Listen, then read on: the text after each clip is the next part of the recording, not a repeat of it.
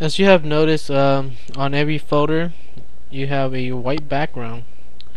Now if you want to change that, all you gotta do is go up top here on your folder and edit, go down to backgrounds and emblems. And in this they have some options here, right? And for the background they have patterns and colors. Now all you gotta do is choose one of them and drag it in. Like let's say this blue one, right? So you drag it in, let it go, and see it change colors, right? Now they'll do this for all the folders, right? Not just one. You see all the folders are affected. So you know if you change it like this, it'll be affected.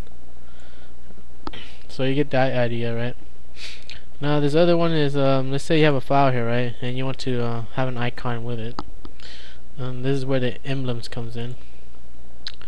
Like let's say this is your favorites, so you put a heart to it. All you gotta do is drag the heart and put it on the file, and you see it has a heart. Now if you want to put more icons on it, like money or something, right? Money here, you can do it too. See, so they have two icons on that folder, I mean on that file.